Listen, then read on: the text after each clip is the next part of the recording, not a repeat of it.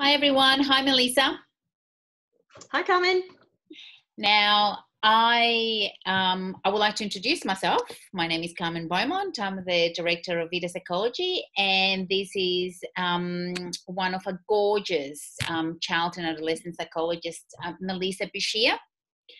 And I wanted to interview you, Melissa, because I know that quite a few of the parents we're having at the moment are struggling with a number of issues, and I just wanted for you to share with our community some of those struggles and some of the conversations that you're having with them in terms of suggestions and tips that I'm sure will help all those parents in the community at the moment.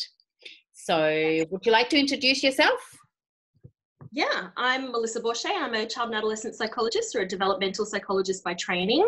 I've been working at Vida for 3 or 4 years now, I think, and I've been in practice for over 10 years, initially working with kids with disabilities all the way through to families in really high functioning positions, and I work with infants all the way through to my oldest client at 93 years old. Lately, I've been working at Vida and at home as well, working with a lot of families that are struggling with COVID at the moment. Yeah. Yes. So what would be some of the struggles, would you say, Melissa, that some of our parents are having? So just to share with some of my parents in conversations that some of my parents are having, just like myself, is home learning. Mm-hmm. And yes, she giggles. And all these, different, I guess, information that it's new to me anyway. I haven't been a student for so long. And I know that as a parent, it's putting a lot of pressure on children missing out on content and how to best support them. But that's also resulting in what we call at home mums gone Spanish. So having meltdowns at home. So please enlighten and help me, people like me, in that scenario. Sure. Oh, your poor kids. Oh, yes. Look, I was talking to my best friend last night, and she's got 3 kids under 10, going from prep all the way through to year 5. And prep grade 4 and grade 5. So really different learning ages. One with some, who's kind of still trying to figure out how to write her name. And, my friend is stressing about, how are we going to teach letters? What letters are we at? I can't remember learning how to write. How am I going to teach that? And how am I going to help my 5-year-old segment bureaucracy when I don't know what a segment is? And those are all really relevant questions. What I will say is that looking up things on YouTube on how, chemistry stuff, and there's a lot of, by the way, fantastic and amazing Indian teachers, but trying to navigate their accent as well as understanding ideas and concepts is stressful. Yes, it is so stressful. And it's stressful for the parents, and it's stressful for kids, and it's stressful for teachers. Everybody is stressed. And so I think really what we need to do is manage our expectations. This goes for high school kids as much as it goes for primary age kids and even kinder kids. We need to downgrade the stress. My biggest message, I think, overall throughout this whole period is that at the end of COVID and at the end of lockdown and isolation, I want for kids to be able to say that this was the greatest time of their lives. That, at their 21st birthday party, when their parents are putting up photos of their, terrible schoolwork that they did when they were locked down, that the kids can go, I know it was terrible, but I loved that my mum helped me and made learning fun. I love that my dad was sitting down with me and taking a bit of time. I also loved playing games. I think that at this point in time, this should be really not about managing every single bit of content that we can get kids, get into their brains, but how can we actually keep them engaged in learning? How can we keep them engaged with school? How can we make learning fun? And how can we help them stay engaged with the family? Those are my expectations.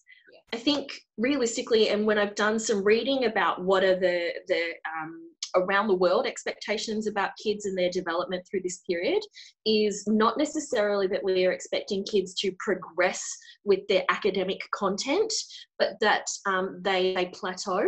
We don't want them to go backwards. So if at the end of this, what you can say is that you've got a kid who entered this period of remote learning with the same amount of knowledge that they've left it with, not that they have left it with less, yes, then you're doing incredibly well.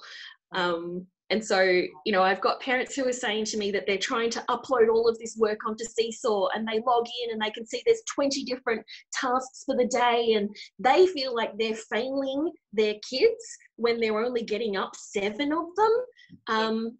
You know what? Just do 7. If all you get through is 7, brilliant.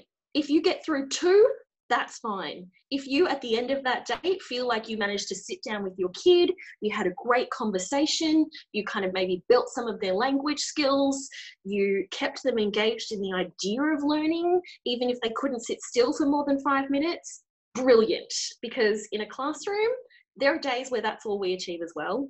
Yeah. And in the office, there are days when that's all I achieve as well. Yeah.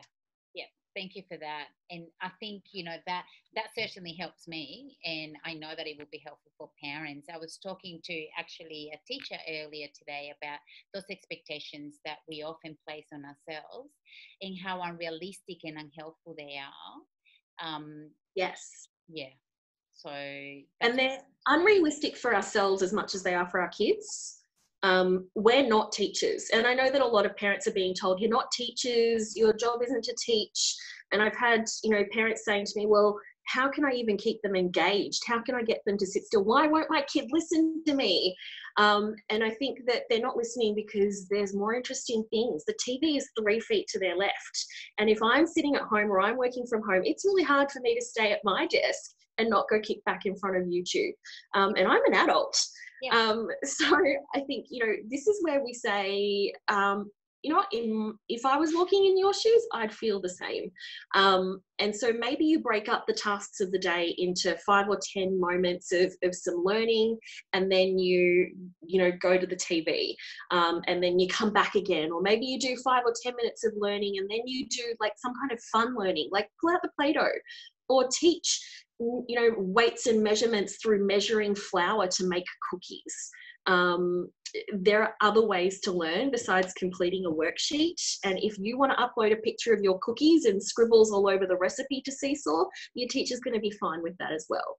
When it comes to your adolescents, there's a little bit more expectation of their self-guided learning. But again, we're hoping, and this is a little different for those VCE students where my heart really goes out to them, reach out for help. Contact tutors. There's a lot of Zoom tutoring going on where parents are feeling out of their depth. Get in contact with someone where that is their job. Access the teachers. Hound them with emails. They'll probably hate me for saying that. I'm sorry, teachers.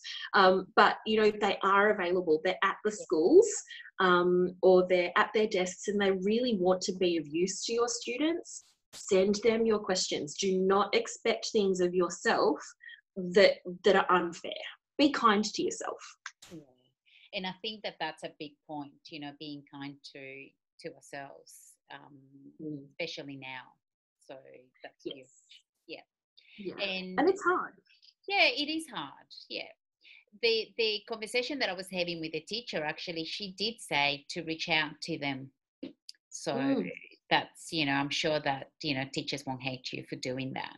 So you're off the hook, Melissa.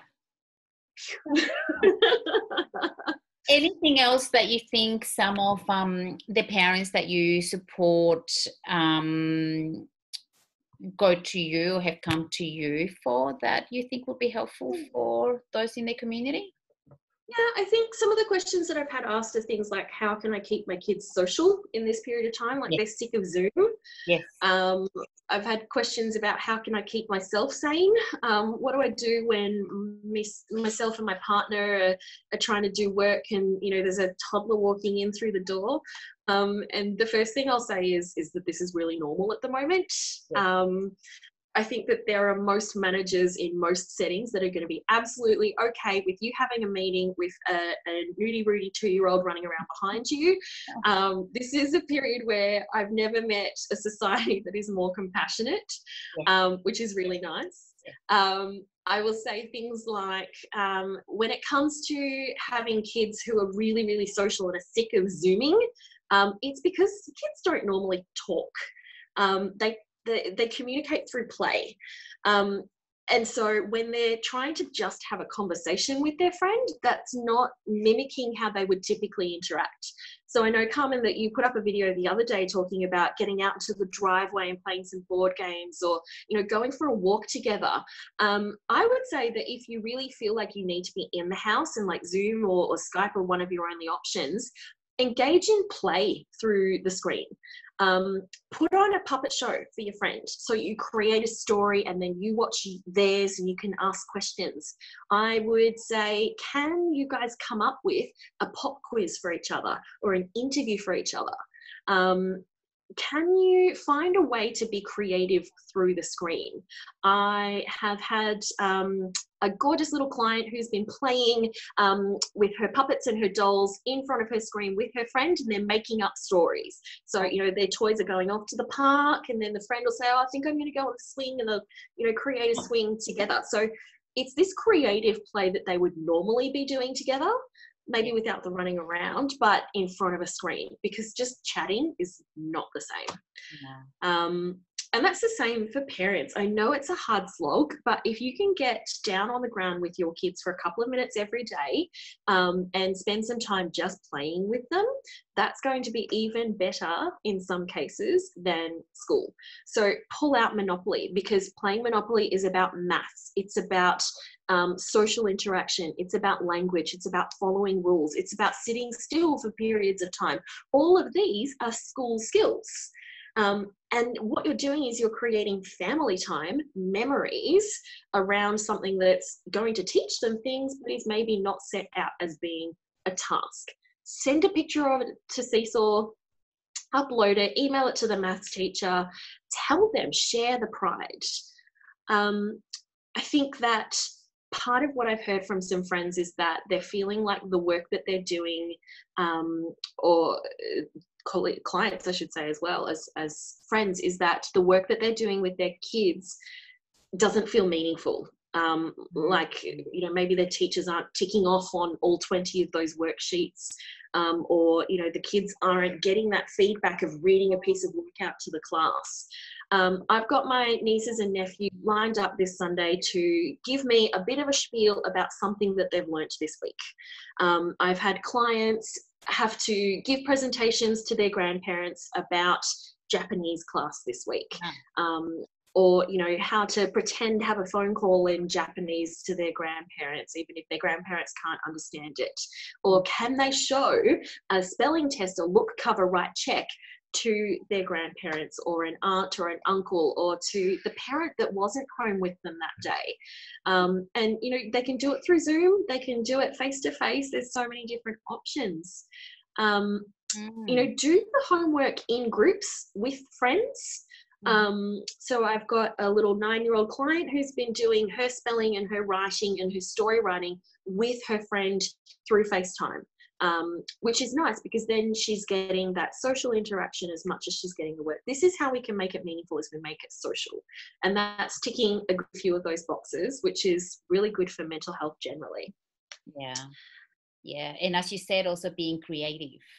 And this is a time when, you know, when I think we've been thrown in the deep end and forced to be creative and think outside of the box. So, yeah.